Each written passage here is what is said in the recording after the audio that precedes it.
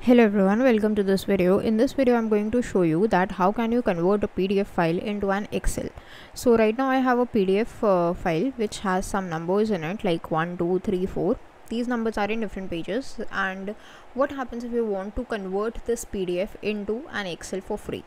So for this we are going to make use of an online tool that is called ilovepdf.com. And the link would be ilovepdf.com/pdf to Excel. If you want to use this feature, you can simply just go to Google and search I love PDF, convert PDF to Excel. I love PDF is the name of the tool.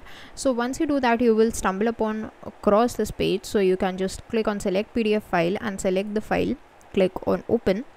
So it would ask you for two options, whether you want to convert the PDF with selectable text into the files that are editable, or do you also want this to work with the non-selectable text. So for the non-selectable text, we have a premium option which we are not going to go with. We are only going with the selectable text option, so the no OCR option. So we just simply click on convert to Excel, and there we can just download the Excel sheet.